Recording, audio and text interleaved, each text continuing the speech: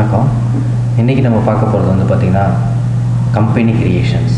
So இதுக்கு முன்னாடி உள்ள முதல் டாப்பிக்கில் வந்து பார்த்திங்கன்னா நம்ம சிஆர்னா என்ன, டிஆர்னா என்னென்னு பார்த்தோம்.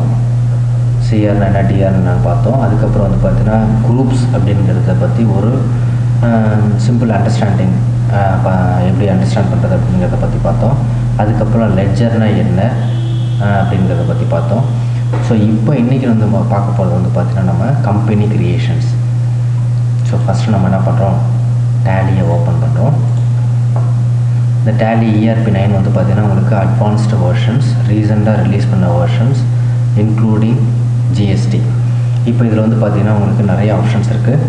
இதில் வந்து பார்த்திங்கன்னா ஒர்க்கிங் இன் எஜுகேஷ்னல் மோட் அப்படிங்கிற ஆப்ஷன்ஸ் மூலயமா நான் என்ன பண்ண போகிறேன், இப்போ போக போகிறோம். ஏன்னா இது வந்து நான் லைசன்ஸ்டு வெர்ஷன், இது வந்து ஃப்ரீ எடிஷன் இது. ஸோ இதில் நான் பட்டு போகிறேன். இப்போ இதில் வந்து பார்த்தீங்கன்னா லெஃப்ட் சைடில் வந்து கேட்வே ஆஃப் டேலி அப்படிங்கிற ஆப்ஷன்ஸ் இருக்குது. இந்த கேட்வே ஆஃப் டேலியில் வந்து பார்த்தீங்கன்னா லெஃப்ட் சைடில் கம்பெனி இன்ஃபர்மேஷன்ஸ், ரைட் சைடில் கேட்வே ஆஃப் டேலியில் எப்படி நம்ம உள்ளே வந்து என்ட்ரு ஆகிறதுக்கான ஆப்ஷன்ஸ் எல்லாமே இருக்குது. கீழே வந்து உங்களுக்கு வெர்ஷன்ஸ் இருக்குது. ரைட் சைடில் பட்டன்ஸ், டூல் பார்ஸ் இருக்குது. இதில் வந்து பார்த்திங்கன்னா நம்ம என்ன பண்ண போகிறோம், இப்போது ஏற்கனவே டச் அண்ட் டச் கம்ப்யூட்டர்ஸ் அப்படின்னு சொல்லிட்டு ஒரு கம்பெனி இருக்குது. இதை ஃபஸ்ட்டு என்ன பண்ண போகிறேன், நான் ஷட் டவுன் பண்ண போகிறேன். ஷட் டவுன் பண்ணுறதுக்கு ரைட் சைடில் வந்து பார்த்திங்கன்னா உங்களுக்கு ஒன்று செலக்ட் கம்பெனி, F1 செலக்ட் கம்பெனின்னு இருக்குது. அதே ஷார்ட்கட்டில் F1 ஒரு அண்டர்லைன் மட்டும் போட்டு ஷட் கம்பெனி அப்படிங்கிற ஆப்ஷன்ஸ் இருக்குது. இப்போது வித்தவுட் அண்டர்லைன் வந்து பார்த்திங்கன்னா என்ன ஷார்ட்கட் கீஸ் இருக்கோ அதை அப்படியே ப்ரெஸ் பண்ணிங்கன்னா உங்களுக்கு அந்த ஆக்ஷன்ஸ் ஒர்க் ஆகும். இப்போ எக்ஸாம்பிள் என்ன பண்ண போகிறேன், F1 ப்ரெஸ் பண்ணுறேன். F1 ப்ரெஸ் பண்ண உடனே உங்களுக்கு செலக்ட் கம்பெனி வருது. ஸோ திரும்ப என்ன பண்ணுறேன், நான் எஸ்கேப் பட்டனை ப்ரெஸ் பண்ணுறேன். இந்த சிங்கிள் அண்டர்லைன் எதை குறிக்குது அப்படின்னா ஆல்ட்டை குறிக்குது. ஆல்ட்டு ப்ளஸ் F1 யூஸ் பண்ணிங்கன்னா இப்போ கரண்ட்டில் நம்ம யூஸ் பண்ணிக்கிட்டு இருக்கக்கூடிய இந்த டச் அண்ட் டச் கம்ப்யூட்டர்ஸ் வந்து பார்த்திங்கன்னா க்ளோஸ் ஆகிடுச்சு. இப்போ வந்து பார்த்திங்கன்னா ஏற்கனவே நம்ம கம்ப்யூட்டரில் கம்பெனி க்ரியேட் பண்ணி வச்சுருந்தோம் அப்படின்னா எக்ஸிஸ்டிங் கம்பெனியை ஓப்பன் பண்ணுறதுக்கு செலக்ட் அப்படிங்கிற கம்பெனி அப்படிங்கிற ஆப்ஷன்ஸை யூஸ் பண்ணலாம். இந்த லாகின் ஆஸ் ரிமோட் யூசர் அப்படிங்கிற ஆப்ஷன்ஸ் என்ன அப்படின்னா, இப்போ இங்கே இருந்துக்கிட்டே என்ன பண்ண முடியும், ஒரு வெளிநாட்டில் உள்ள ஒரு டேலி கம்பெனியோட டேட்டாஸை அக்சஸ் பண்ண முடியும் த்ரூ லாகின் ஐடி அண்ட் பாஸ்வேர்டை. இப்போ நான் இதை டவுன் ஆரோ ப்ரெஸ் பண்ணி யூஸ் பண்ணுறேன். எப்பொழுதுமே வந்து பார்த்திங்கன்னா நம்ம டேலியில் நம்ம மவுஸை யூஸ் பண்ணக்கூடாது. அதுக்கு பதிலாக என்ன யூஸ் பண்ணணும் அப்படின்னா நம்ம டவுன் ஆரோ, அப் ஆரோ, இல்லாட்டி அதில் கொடுக்கக்கூடிய ஷார்ட்கட் கீஸ். இதில் எங்கே ஷார்ட்கட் கீஸ் கொடுத்துருக்காங்க அப்படின்னு பார்த்தீங்கன்னா ஃபஸ்ட்டு லெட்டர்ஸ் மட்டும் வந்து பார்த்திங்கன்னா உங்களுக்கு டார்க் க்ரீனில் இருக்கு பாருங்க. ஸோ இதை தான் நம்ம என்ன பண்ணுறோம் அப்படின்னா நம்ம ஷார்ட்கட்னு சொல்கிறோம். இப்போ example login as a remote user அப்படிங்கிற ஆப்ஷன்ஸை நம்ம யூஸ் பண்ணணும் அப்படின்னா எல்லாம் ப்ரெஸ் பண்ணால் போதும், நமக்கு லாகின் அந்த யூசர் ஐடி பாஸ்வேர்ட் கேட்கும். ஸோ இது வந்து பார்த்திங்கன்னா இந்த ஐடி வந்து டேலி சொல்யூஷன் சாஃப்ட்வேர்ஸ் அந்த சாஃப்ட்வேர் நிறுவனத்தின் மூலயமா கொடுக்கக்கூடிய ஐடிஸ். இது ஒன்லி பேயபிளுக்கு மட்டும்தான் என்ன பண்ணுவாங்க, ப்ரொவைட் பண்ணுவாங்க. நம்ம எஜுகேஷனல் பர்பஸ்னால இதுக்கு நமக்கு ப்ரொவைட் கிடையாது. இப்போது க்ரியேட் கம்பெனி அப்படிங்கிற மூலமாக என்ன பண்ண போகிறோம், நம்ம நியூவாக ஒரு கம்பெனி க்ரியேட் பண்ண போகிறோம்.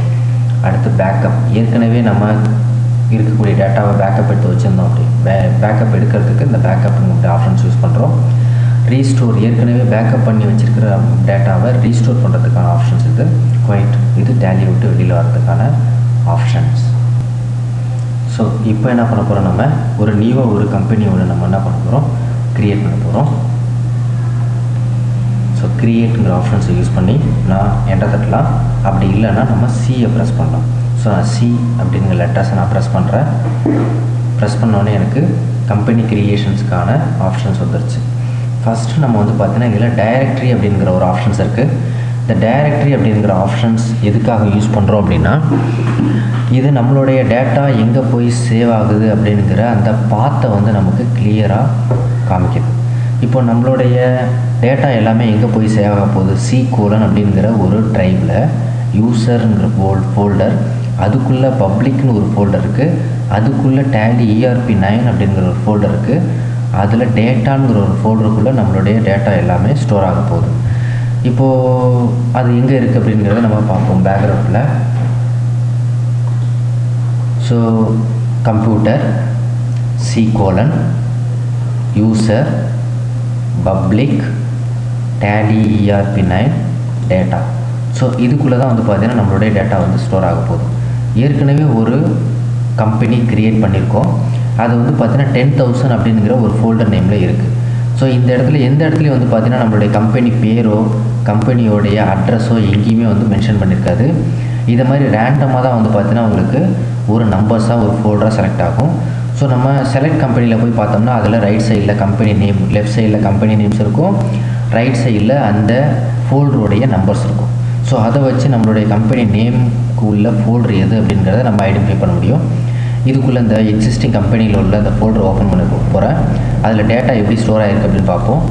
இப்போ இதில் வந்து பார்த்தீங்கன்னா எல்லாமே ஒரு அன்னோன் ஃபைல்ஸாக இருக்குது. ஸோ அன்னோன் ஃபைல்ஸ் மீன் நம்ம இதை ஓப்பன் பண்ணோம்னா இது ஆட்டோமேட்டிக்காக ஓப்பன் வித் கேட்கும். ஏன்னா இதோடைய ஒரிஜினல் எக்ஸ்டென்ஷனை அக்சஸ் பண்ணக்கூடிய அப்ளிகேஷன்ஸ் இதில் எதுவுமே இன்ஸ்டால் ஆகலை அப்படின்னு சொல்லும்.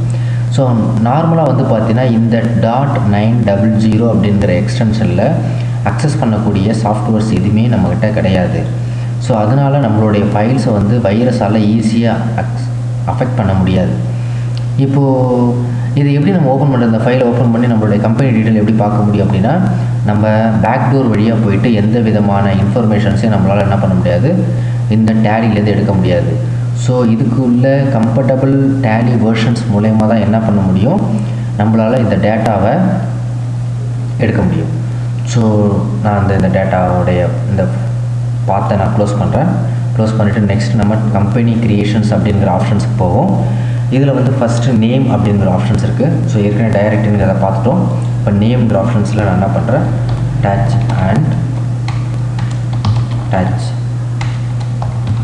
கம்ப்யூட்டர்ஸ் அப்படின்னு கொடுக்குறேன். மெயிலிங் நேம் அப்படிங்கிற ஆப்ஷன்ஸில் ஆட்டோமேட்டிக்காக என்ன பண்ணுது, உங்களுக்கு டச் கம்ப்யூட்டர்ஸ் மேலே நேமில் என்ன கொடுத்தோமோ அது அப்படியே டச் கம்ப்யூட்டர்ஸ் அப்படிங்கிற ஆப்ஷன்ஸுக்கு வந்துருச்சு. ஸோ நேம்னா என்ன, மெயிலிங் நேம்னா என்ன, நேம் அப்படிங்கிறது ஒரு மெயின் பிரான்ச்சுன்னு வச்சுங்களேன். மெயிலிங் நேம் அப்படிங்கிறது பிரான்ச்சோட நேம், ஹெட் ஆஃபீஸ் பேர், பிரான்ச்சோட நேம். ஸோ சில கம்பெனிஸில் ஹெட் ஆஃபீஸோட பேர் வேறு இருக்கும், பிரான்ச்சோட பேர் வேறு இருக்கும். சில கம்பெனிஸில் ரெண்டு பேர் சேமாக இருக்கும். ஸோ டிஃபால்ட்டாக நமக்கு இங்கே நேமில் என்ன கொடுக்குறோமோ அதுவே மெயிலிங் நேம்லேயே வந்துடுது. அட்ரஸ் வந்து நம்மளுடைய கம்பெனியோட லொக்கேட்டிங் அட்ரஸ் என்ன பண்ணுறோம், நம்ம இங்கே டைப் பண்ணுறோம். என்ட்ரு பண்ணோடனே ஒரு எம்டி ஸ்பேஸ் விட்டுட்டு again one more enter தட்டோம்னா next ஃபீல்டுக்கு போகும். இல்லை நம்ம டைப் பண்ணிகிட்டே இருந்தோம்னா அடுத்தடுத்த காலம்ஸ் வந்துக்கிட்டே இருக்கும் உங்களுக்கு. இப்போ கண்ட்ரி என்னென்ன, இந்தியா நான் சூஸ் பண்ணிட்டேன். தமிழ்நாடுங்கிறத நம்ம டவுன் ஆரோவை ப்ரெஸ் பண்ணி நம்மளுடைய ஸ்டேட்டை நம்ம சூஸ் பண்ணலாம். அப்படி இல்லை நமக்கு ஸ்டார்டிங் லெட்டர்ஸ் தெரிஞ்சிச்சு அப்படின்னா தமிழ்நாடு, நான் டீயை மட்டும் ப்ரெஸ் பண்ணுறேன். டீயில் என்னென்ன ஸ்டேட்ஸ் இருக்கோ அது எல்லாமே இந்த இடத்துல நமக்கு தெரியுது. ஸோ இங்கே தமிழ்நாடுங்கிற செலக்ட் பண்ணி டவுன் ஆரோவை சூஸ் பண்ணி செலக்ட் பண்ணி என்ட்ரு பண்ணுறேன். பின்கோடை டைப் பண்ணுறேன். இது எல்லாமே வந்து பார்த்திங்கன்னா தட் இஸ் ஆப்ஷனல்ஸ். இது எதுக்காக நம்ம கம்பெனி டீட்டெயிலில் நம்ம ஃபுல்லாக கொடுக்கணும் அப்படின்னா, இதில் நம்ம என்ன டீட்டெயில்ஸ் கொடுக்குறோமோ அதுதான் நம்மளுடைய ரிப்போர்ட் ஜென்ரேஷன் பண்ணுறதுக்காக முன்னாடி ரிப்போர்ட் ஜென்ரேட் ஆகும்போது நமக்கு ஷோ ஆகும். ஜென்ரேட் பண்ணும்போது ஹெட்டிங்கில் என்ன அட்ரஸ்ஸு, என்ன company name, phone numbers, email address, இது எல்லாமே வந்து பார்த்திங்கன்னா அங்கே ரிஃப்ளெக்ட் ஆகும். ஸோ அதனால் இங்கே என்ன பண்ணணும், நம்ம கேர்ஃபுல்லாக இதோட டீட்டெயிலை கிளியராக நம்ம அங்கே கொடுக்குறோம். So mobile number,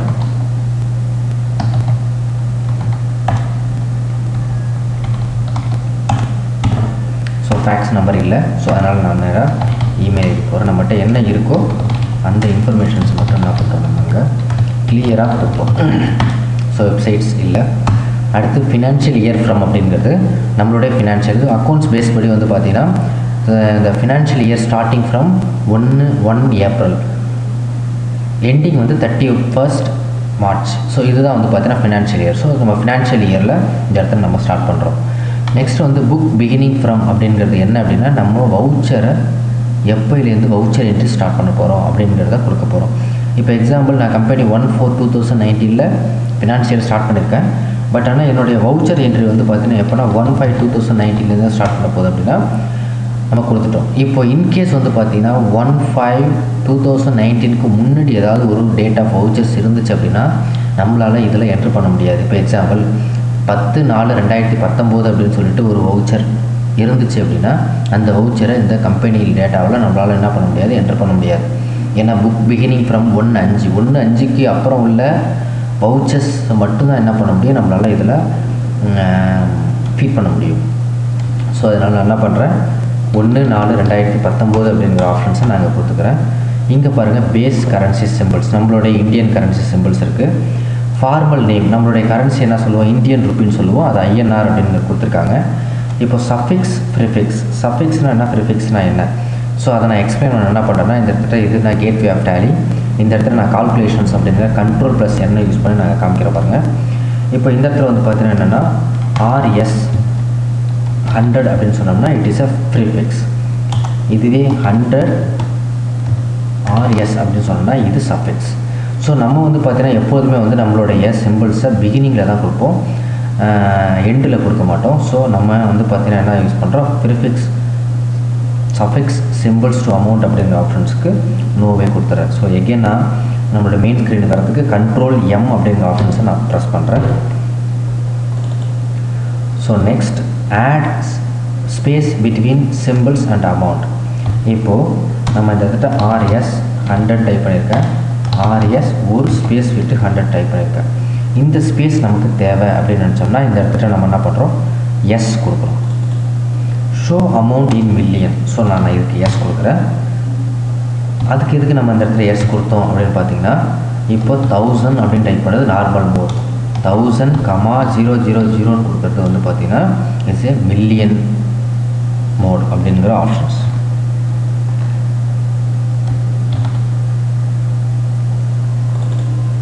so next number of decimal places. So number of decimal பிளேசஸ்னால் என்ன அப்படின்னு பாருங்கள்.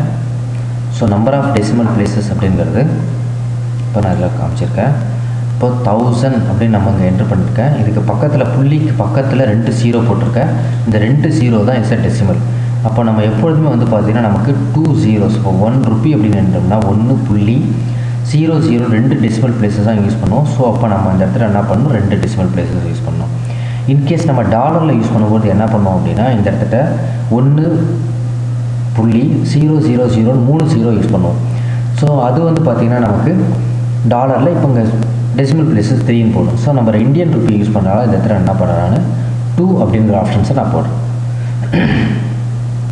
அடுத்து next word representing amount after decimal போர்ஷனை நம்ம என்னவாக இருப்போம். இப்போ எக்ஸாம்பிள் நான் 1 ரூபி 50 பைசேன்னு சொல்லுவோம். ஸோ அதனால் இந்த இடத்துல பைசேன்னு வருது.